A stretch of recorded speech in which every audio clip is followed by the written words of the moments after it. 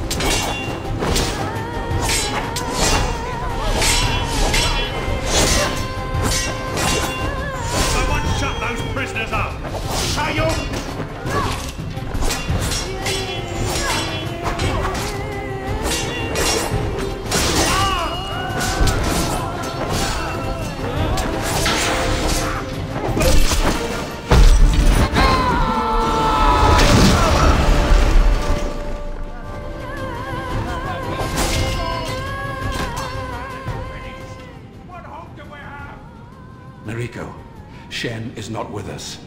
Bohan is keeping him somewhere else.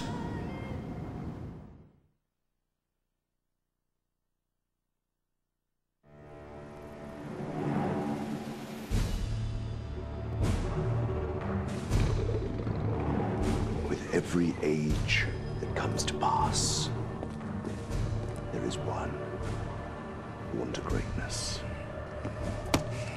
sent from heaven to shape the world to a divine vision.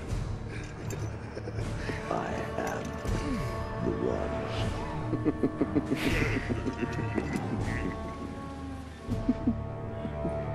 So where's the sword?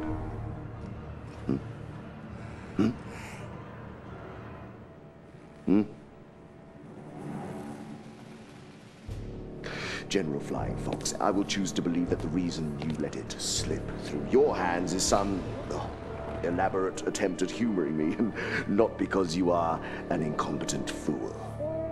I am not a fool, sire. It's a matter of opinion, sweetie. Did something speak?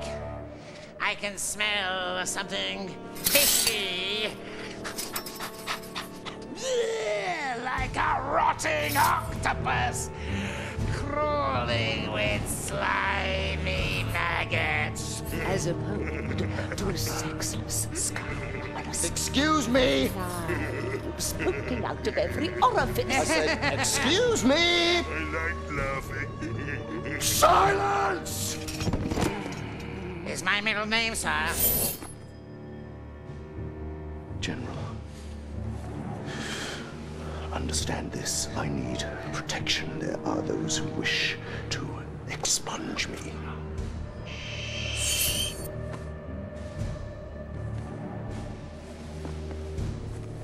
How do you do that? I shall protect you with my best endeavor, sire. And, of course, the right price, sire.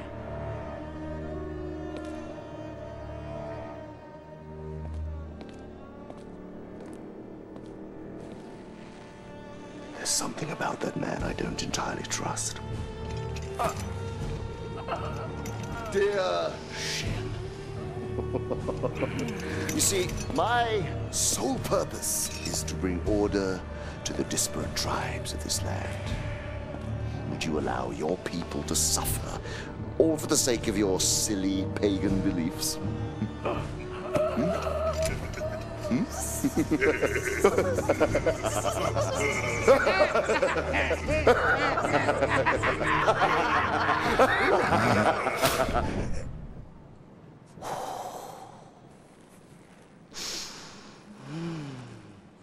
What would you have me do for you?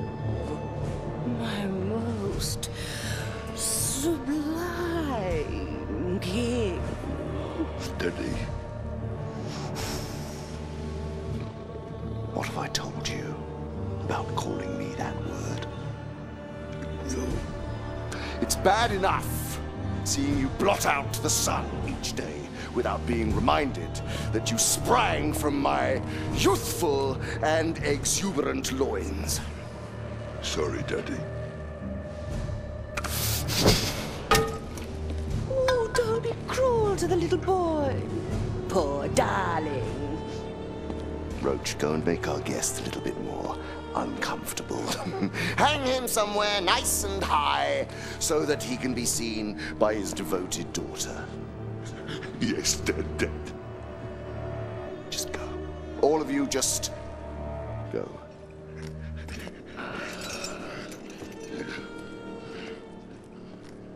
Bring it to me, Nariko. Bring